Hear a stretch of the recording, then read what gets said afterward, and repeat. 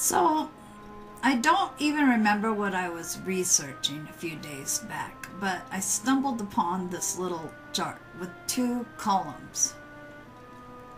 One was labeled pride, and the other one was labeled self-esteem. And I started looking at the points on each side, duality, different, in the opposite, and realized that not only was I in the category I would have least preferred on almost all of them, but that very easily pride could have been crossed out and in its place put ego, and self-esteem crossed out and in its place put higher self. So I'm looking at the chart and I'm thinking, oh man, all this work and I'm still so freaking ruled by my ego? Now, we don't want to kill our egos. We need them. They do help us with reality checks and that kind of thing. But I was just a little frustrated because by this point I was hoping I was connecting more with my higher self. I'm going to share that chart with you, and I will read it as it is written with the pride and the self-esteem, but just kind of keep in the back of your mind how it could be ego and higher self. Alright, I got to look over here.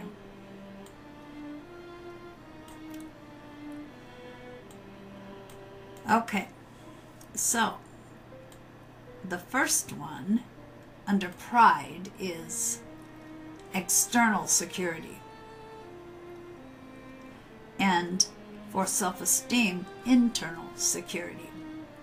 So feeling secure in life only by, amassing huge amounts of money or living in a mansion, being the president of the United States, having lots of people around you that support you and nurture you, you would see that as feeling secure, but actually it's all external. Because if all those things just suddenly disappeared, there you would be going, oh my God, I don't feel secure anymore. Whereas, I suppose internal security, and I have to say I suppose, would be even if you had no money and you lived in kind of a dumpy place and you were, I don't know, I don't want to be derogatory to anything that we do in life. It's all important. But you had a job that you didn't consider had all that much status. And you had no one around you to support you and nurture you.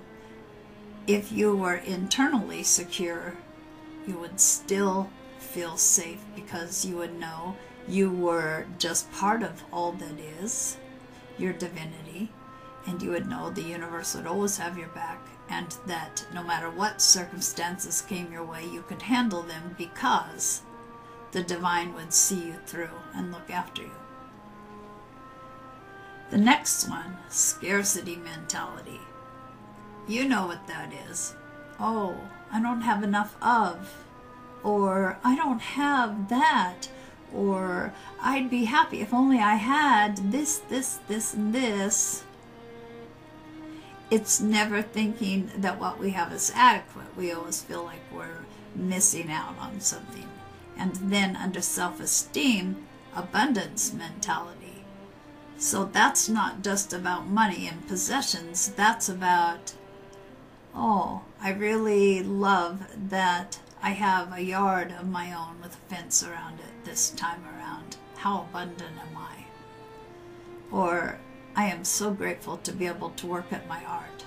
Or for me, I am so grateful that I can sing karaoke at 3 in the morning and no one will hear me. So, that's just a matter of looking around to find more blessings and realizing that abundance is in so many categories, and you may be very blessed in those categories. You just didn't look at it in that way. Comparison to others under pride. Yeah, well, that's gotta be ego, because on the other side is no need to compare. It's just security about who you are, knowing who you are and knowing that you're unique and there is no one that can compare to you. And that's not with arrogance, that's just recognizing how unique we all are, like those snowflakes. Next, finding value in possessions or positions under pride, and then value in self under self-esteem. That's a very hard one. Many of us have grown up thinking that money was the God to bow down to, and that it made us something to admire in life. It's the way we were raised. And we probably also were told that we had to achieve a certain status to, really count. And then that other side is value in self, where you realize, no, I'm not listening to their propaganda.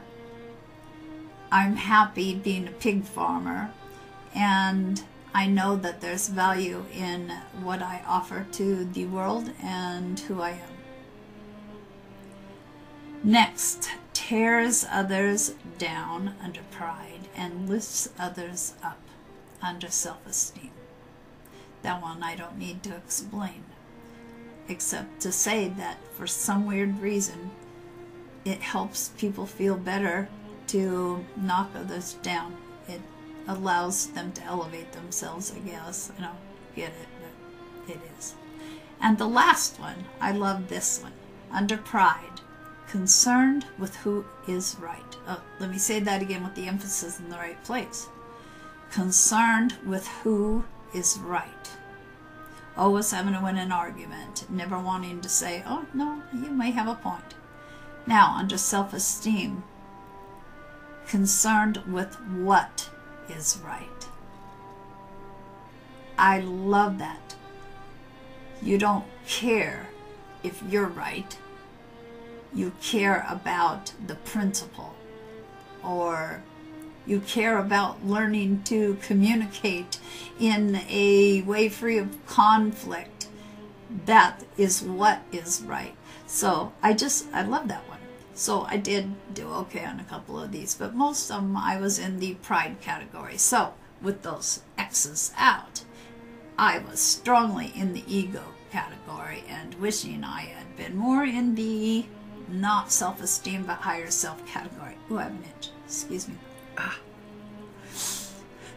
I'm beginning to think that is telling me something, because when I get on these videos is the only time my nose starts itching right there, just instantly. So I'm wondering if that's like a physical tell that Spirit's giving me, like when I say something really important or really valid.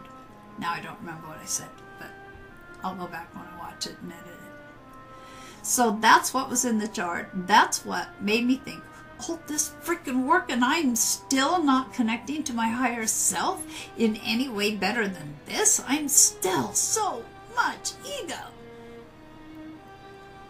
And so I went in search of how we know if we are connecting to our higher self. Because, I've done the video about higher self, show me my yes. I know I've connected that way. And there have even been a couple times lately that I think I have spoken with my higher self. But, I'm not at the point yet where I'm willing to say that wasn't maybe wishful thinking or my imagination. And so first, I am going to share the definition of ego, which you probably know, but we'll just do it in the official way. A person's sense of self-esteem or self-importance. Sense of self-esteem or self-importance. So ego is not just thinking you are the bomb. That's probably not even said anymore. But also thinking you are the person that deserves to step on the bomb and just blow the hell up because you're worthless. Those are both ego, because they have to do with self-esteem and self-importance.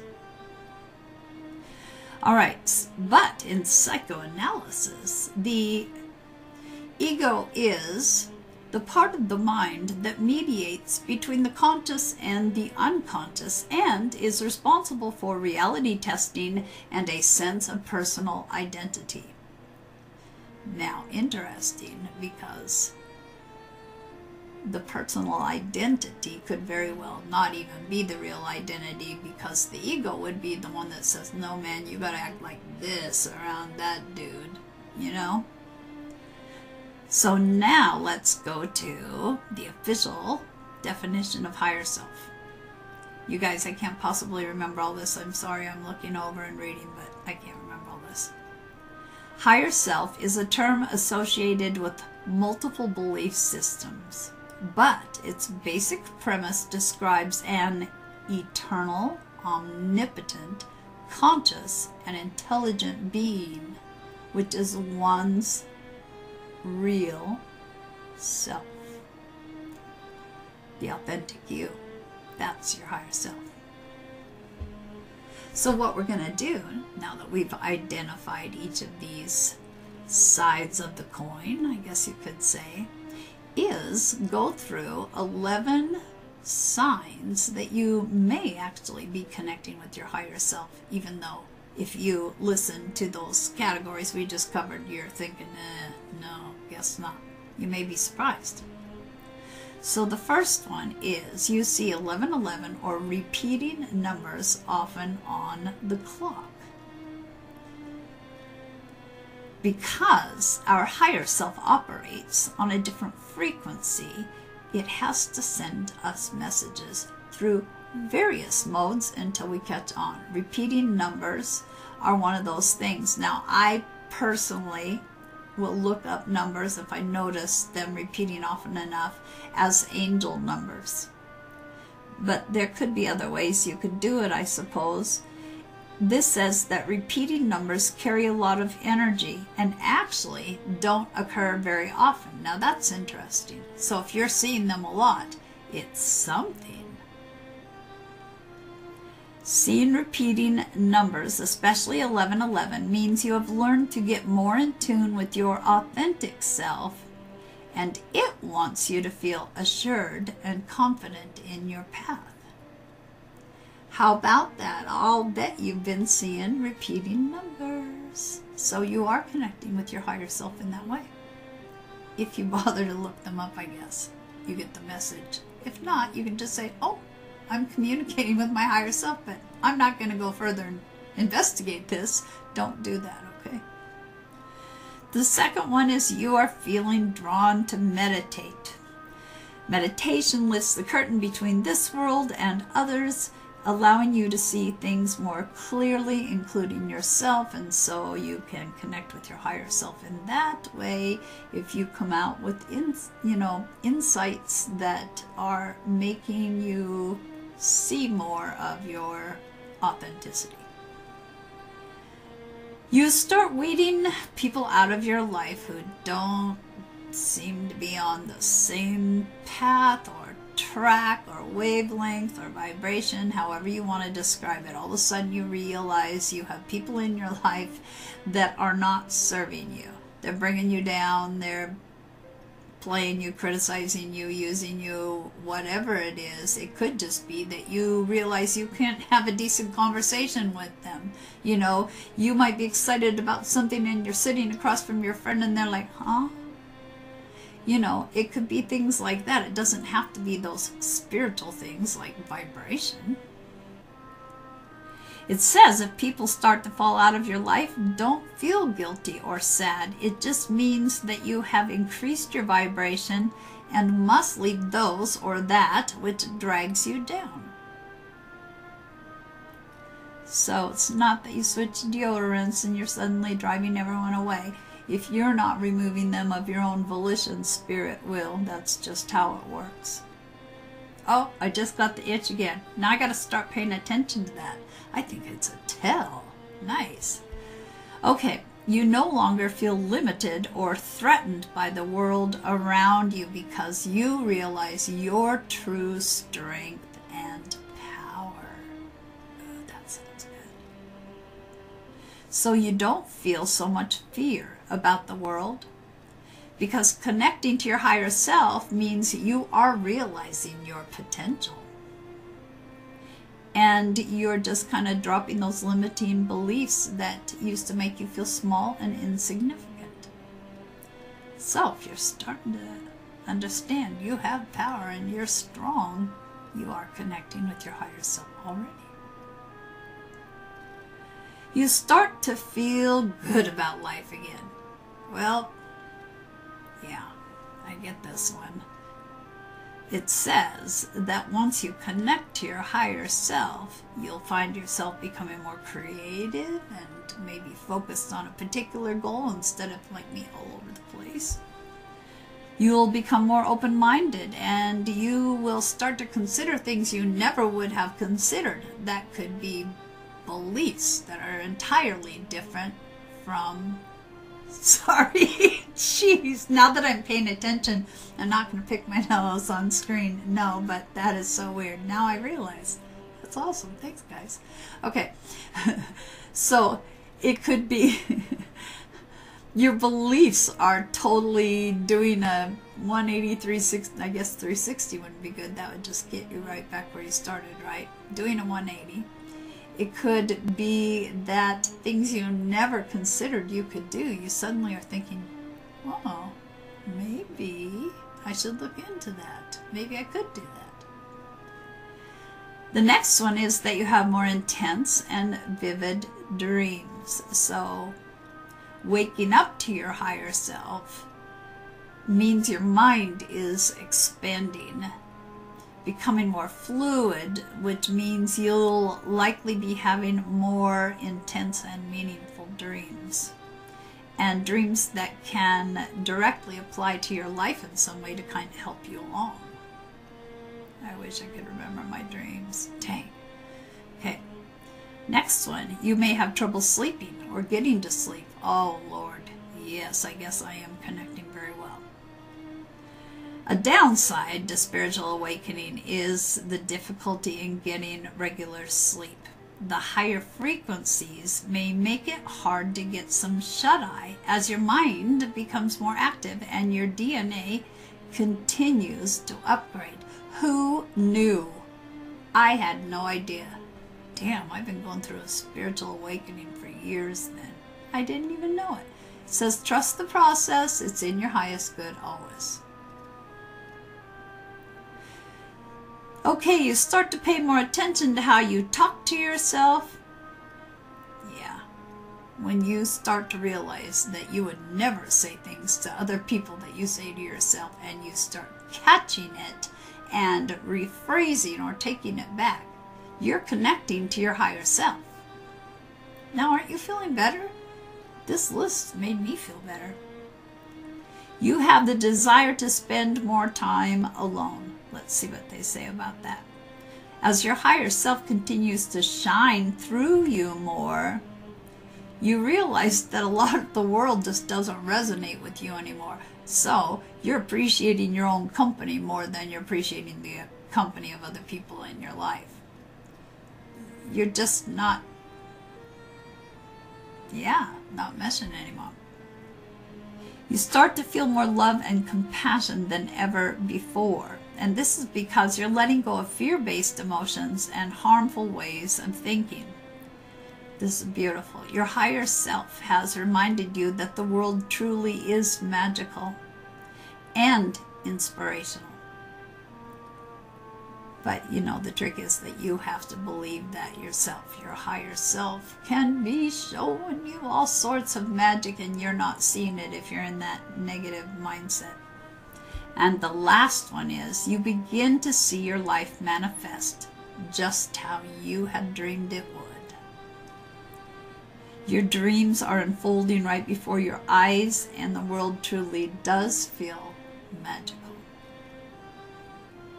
You no longer listen to those voices in your head that tell you you're small and insignificant because you have experienced too many miracles and strange circumstances to believe in boundaries and rules. You realize that you create your own reality, so through your thoughts, intentions, and energy, you construct your life as you see fit. Not alone, though, with the help of your higher self. Is this not cool, you guys? I would love to hear if after hearing these 11 things you realize that you're way more connected with your higher self than you originally thought. Because that's what hit me, and it was like after that last brutal chart. Thank you, universe. All right, that's all for now, but do tell me if this made you feel better. Sometimes I think I just get jollies out of the weirdest stuff and I'm the only one, but you know, maybe I'm not. Take care. Bye.